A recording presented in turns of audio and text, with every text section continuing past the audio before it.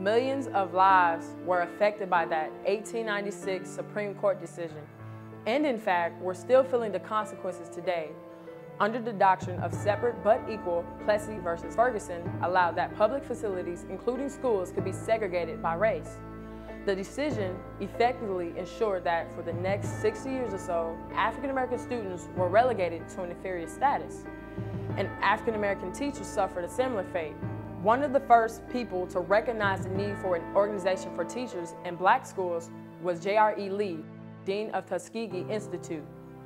In 1904, Lee founded the National Association of Teachers in Colored Schools to give black teachers a national forum to address their concerns for African American students. The organization would later become the American Teachers Association. In 1926, NEA and the National Association of Teachers in Colored Schools embarked on their first combined venture, a joint committee formed to battle the refusal of the Southern Association of Schools and Colleges to evaluate and accredit black schools, a decision that effectively prevented any black student from attending college. The efforts of the joint committee prevailed and black schools were accredited. The two associations worked together to improve conditions for African American students and teachers for 40 years. Meanwhile, the beginning of the last century brought a growing unrest among the nation's teachers about the low salaries and poor working conditions experienced across the country. At the 1903 convention, NEA member and Chicago teacher Margaret Haley led a demonstration to focus attention on the plight of public school teachers. In response, NEA released the first statistical report on economic conditions of employment in public education. Professionalizing the teaching profession became paramount. In 1909, the first teacher tenure law was enacted thanks to NEA members in New Jersey. In 1918, members in Memphis held the nation's first teacher strike and won higher salaries for their members. A year later, the first statewide retirement system was put in place once again in New Jersey. When the NEA celebrated its 50th birthday in 1907, membership had reached 5,044. 3 years later, Ella Flagg Young became the first female president. Women continued to play an ever-increasing role at all levels of the association, and women's rights remained an important issue.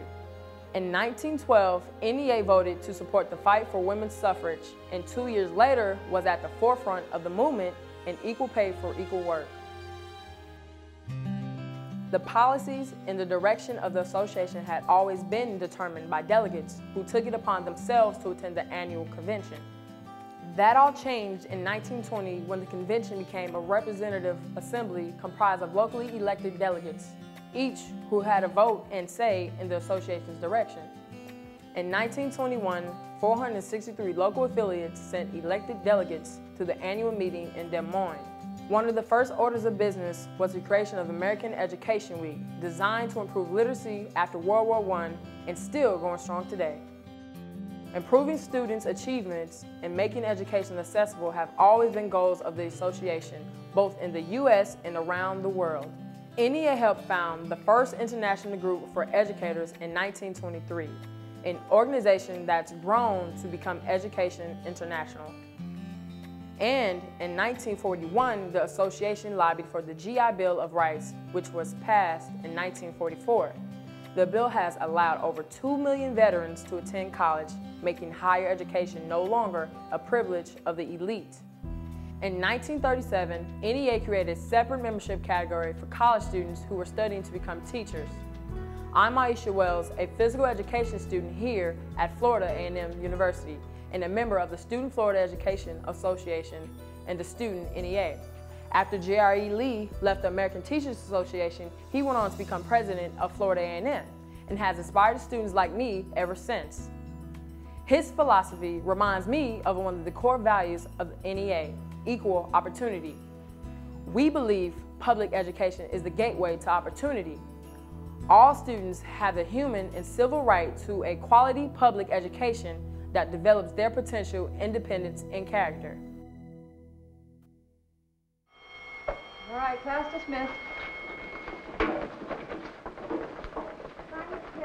Bye, Sally. See you tomorrow. Equal opportunity. two words that paint a picture of a possibility.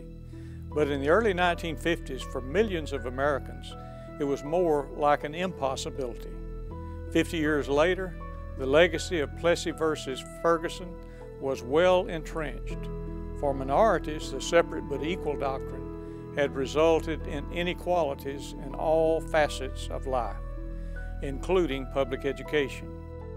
Then in 1954, the Supreme Court made a landmark decision that became one of the most important events in both education and civil rights history.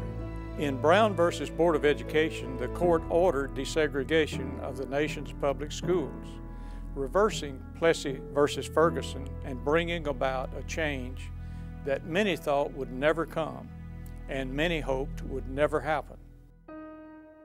Black teachers contributed significantly to the financing of Brown versus the Board of Education. In fact, the American Teachers Association gave more money to the team's legal defense fund than any other single black organization. But success proved a double-edged sword. School districts in 17 states used the court-ordered desegregation as an excuse to fire hundreds of black teachers and administrators, and the students fared no better.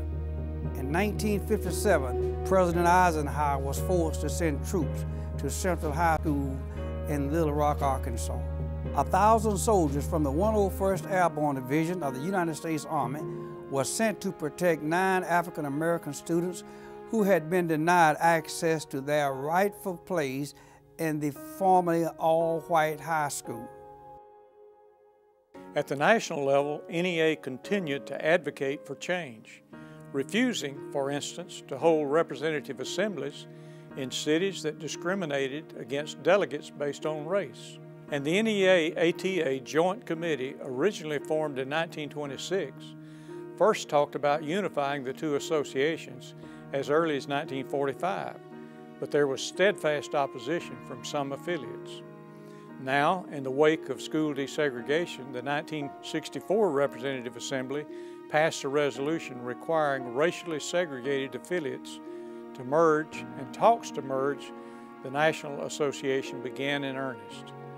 Despite the passage of the Civil Rights Act in 1964, black teachers and others were continuing to fight discrimination and segregation in all areas of their daily lives. Today I want to say to the people of America and the nations of the world that we are not about to turn around. Civil rights leader Martin Luther King Jr. told his followers that change needed to happen from the inside. So new leaders would need to be elected. But how?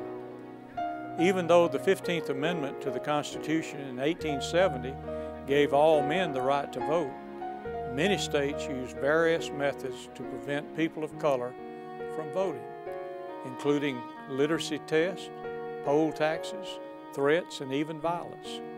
The NEA-ATA Joint Committee sent leaders and staff to help teachers in Selma, Alabama launch a voter registration campaign for black educators under the slogan, "Fit to teach, fit to vote."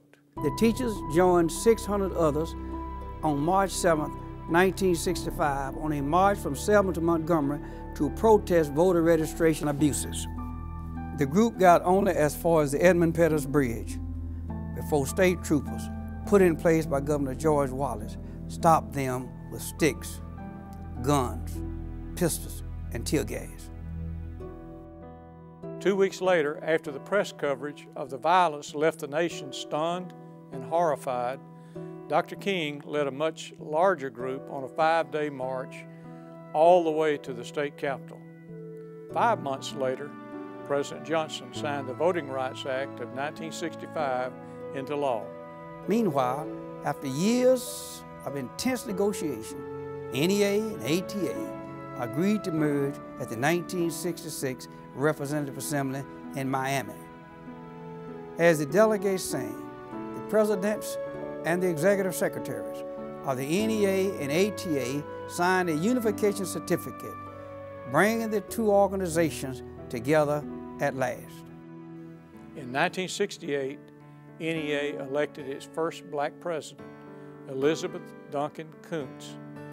The same year marked the creation of a Human and Civil Rights Division within the association to focus on protecting the rights of education employees and the students around the country.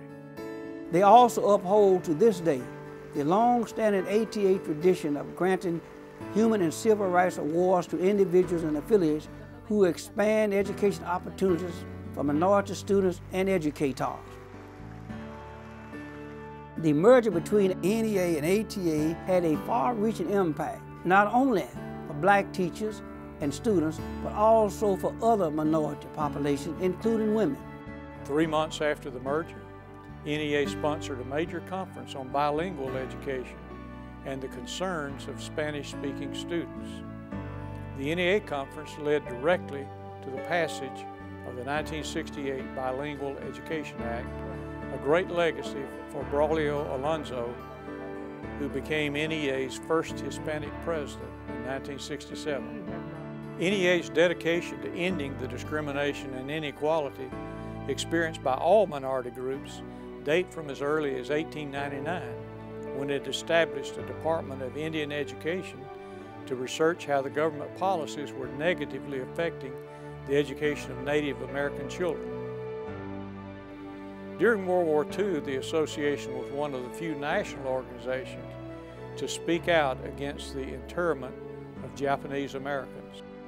Protecting the rights of students and members and keeping them safe in and out of school has always been part of the special mission of NEA.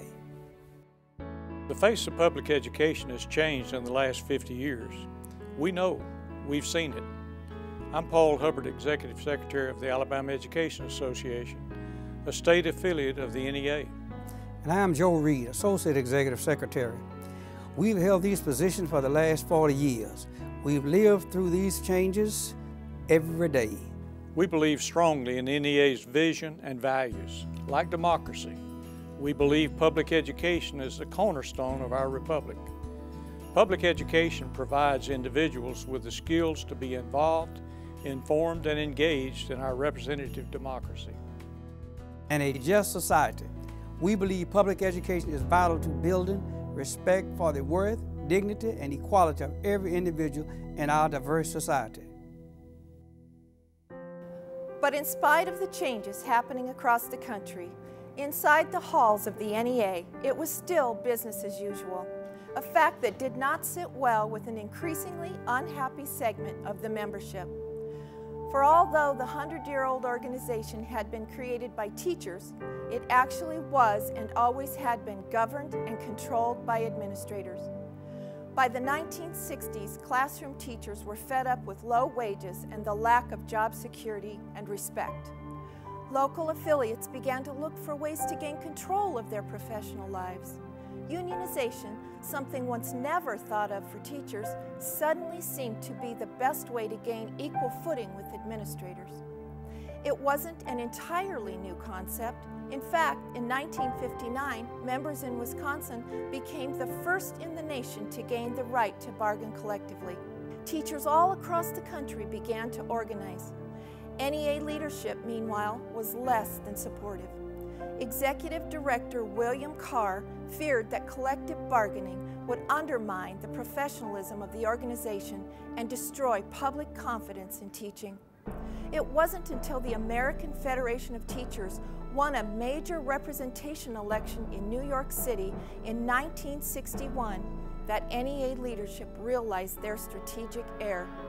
Demand for a new organizational focus on collective bargaining and greater teacher representation began to build.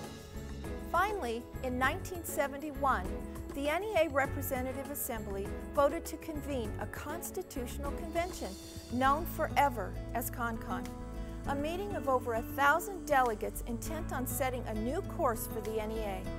They met here on the campus of Colorado State University in Fort Collins, Colorado in July of 1971.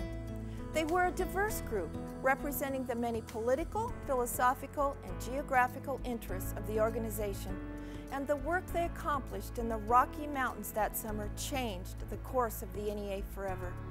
Control of the organization passed from administrators to teachers.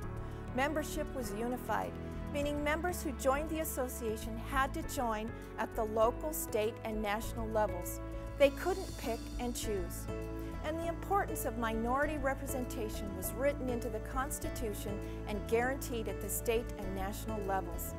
Almost overnight, the NEA went from being a rather genteel organization to a union of teachers that embraced collective bargaining and wasn't afraid of the more adversarial forms of collective action. CON opened the doors for more than just teachers. Less than a decade later, in 1980, education support professionals like me were granted full membership rights in the NEA. I'm Judy Neer, a health tech at Skyline Elementary School in Canyon City, Colorado, and I'm a proud member of the Colorado Education Association and the NEA. One of the principles that inspired the members of the Constitutional Convention is also one of the core values that guides our work today, and that's collective action. We believe individuals are strengthened when they work together for the common good. As education professionals, we improve both our professional status and the quality of public education when we unite and advocate collectively.